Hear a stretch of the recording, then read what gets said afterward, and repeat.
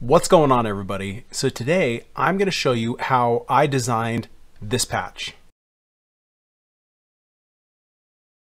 I'll walk you through the steps on how I bring in the artwork and arrange it so that way you can get the cuts that you want, and also run you through a couple of renditions of the different types of patches so that way you can select what you like best. But let's get into it.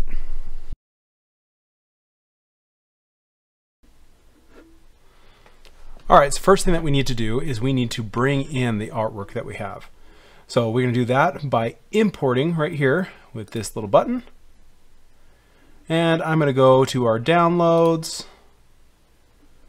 And here I have the 5 South logo that we're using from our customer. So go ahead, open that. And here we go. So this is what we got. This is what was sent from the customer. And right now it's just in a line. So I'm going to leave it like this for a minute so that way we can start designing the outside of what we want our patch to be.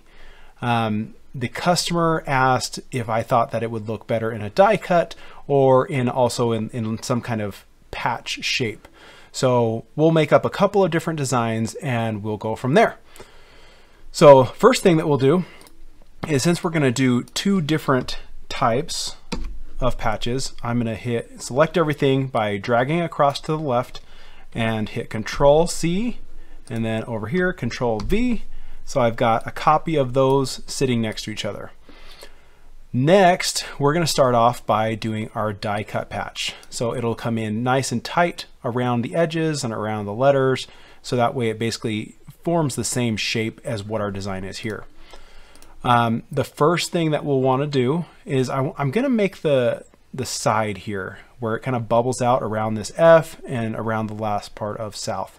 So what I'm going to do is I'm going to select this portion here of the design and then hold Control and select over here.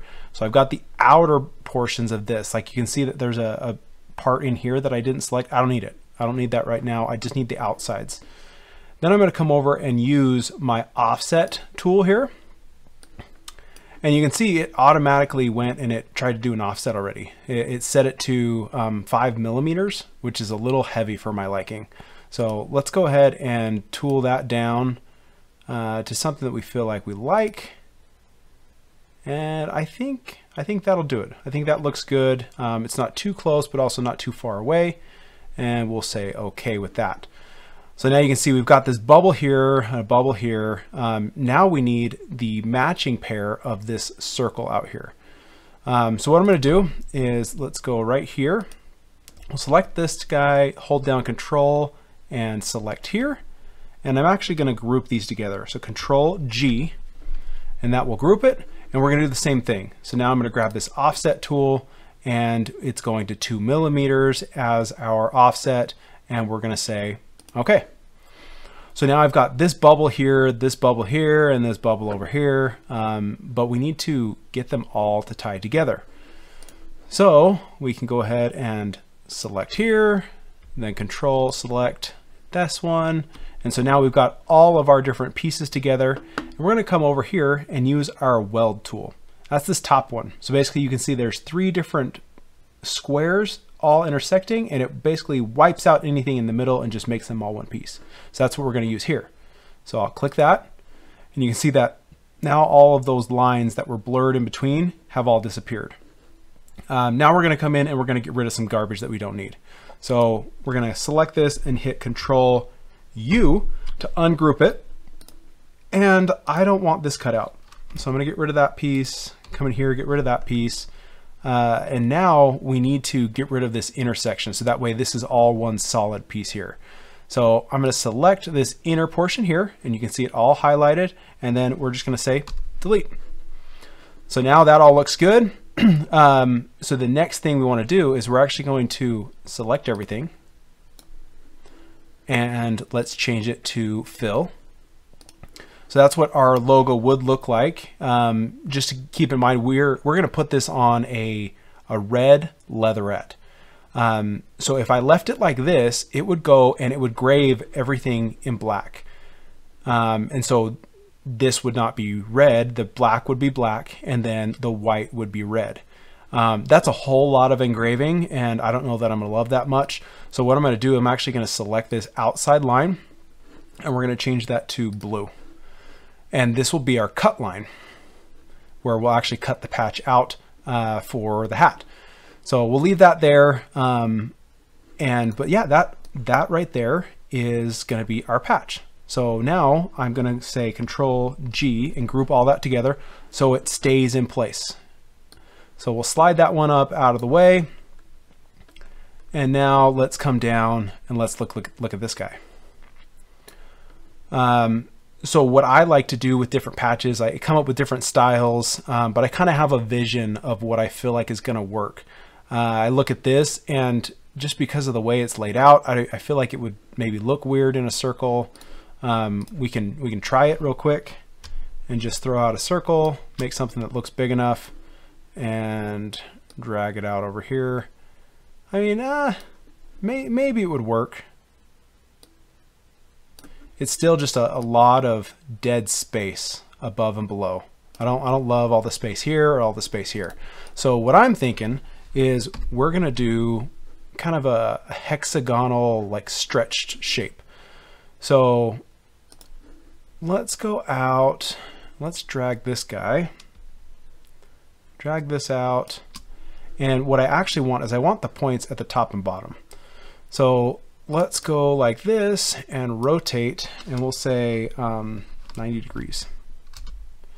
All right, so that gets us a little bit more kind of what I'm thinking. But I still got a lot of space here. It's kind of tight here. So we're gonna squish this down a little bit. So with this selected, we're gonna go ahead and just kind of squish a little.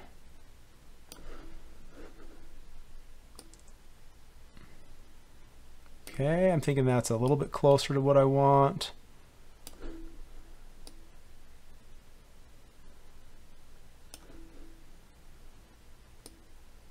Okay, I think that looks pretty good. What we're going to end up doing though is I'm going to switch this over to inches so I can see what I'm looking at. So I've got my height is 3, 4 is the width. That height is a little bit too much. So what I'm going to do is I'm going to select this, and I'm going to lock this, and then I'm going to say I want this 2.75. So that's 2 3/4 inch. So now that I've got that kind of sized where I want it, we're going to come in, select everything, and then hit Control and unselect our outside, and we're going to resize this so it fits in here a little bit better.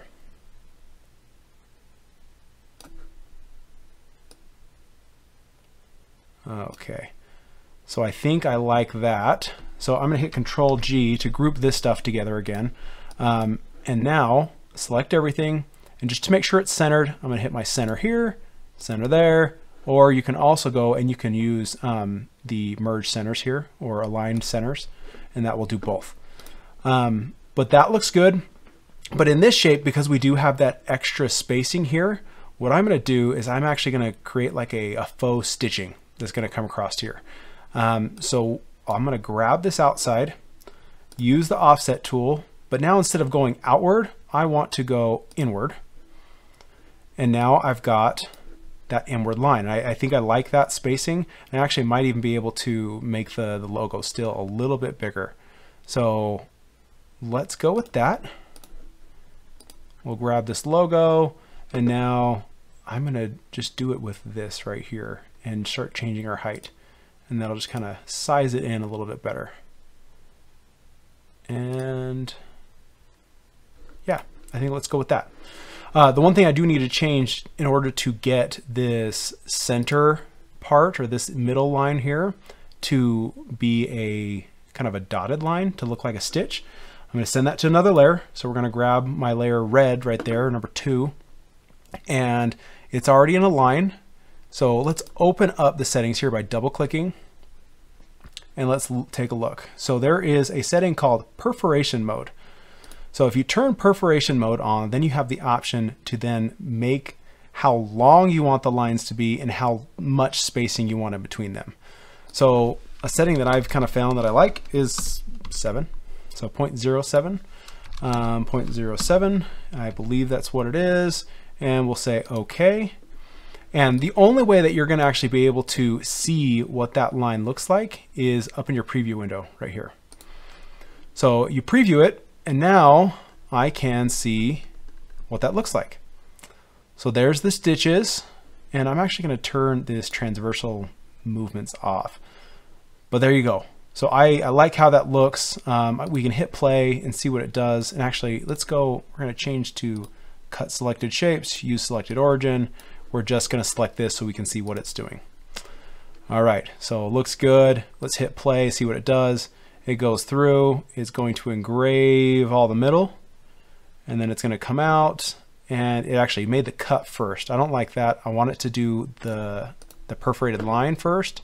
So let's grab this guy and let's move it up. And let's see if that did what I needed it to do. So let's drag this again. So play. Okay, and there, now you can see it's doing the stitch line and now going out and doing the cut that way. So now we've got it set up the way we want it. Let's go back and look at our other patch and just make sure it's doing what we're wanting it to do. So select all that, hit the preview and play.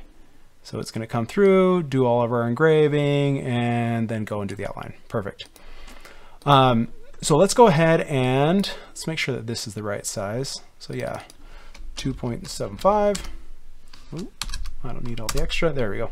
2.75. That's about the max that I want on this patch as far as height goes. So there you go. So these are the two renditions of the patch. Actually, before this, I found out that they do want the die cut look. So that's what we're going to go with. But I wanted to give you the example as well of what this would look like here. One other thing that you can also do is you can use your radius tools and just kind of soften some of these edges. So let's go in here. You can come up and grab the corner here, kind of round it off on all of these edges.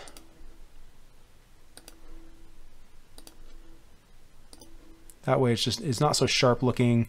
It almost gives it a little bit more, I don't know, I'm going to call it antiqued or vintage look. Okay, and there you go. So that looks a little bit softer, a little bit more sleek, and I like it better. So that's how you would go and design your patches. Obviously, this is a little bit more angles, lines. You can also do squares and circles and stuff that's a little bit more straightforward. But I like the look of these, and to me, the details matter. And that's why my customers keep coming back to me. So let's go throw this over to the laser. We're gonna breeze through it so you can see what it looks like, and then I'll show you the finished patch. So obviously this is sped up, but you can see the basics of what's going on. It's crossing all these patches. We got to do 5, getting all the engraving out of the way, and then it's going to come through and do all the cut lines. And there you go. That's the finished patch. So thank you so much for watching. If you like this, please like, subscribe, and hang out for the next one.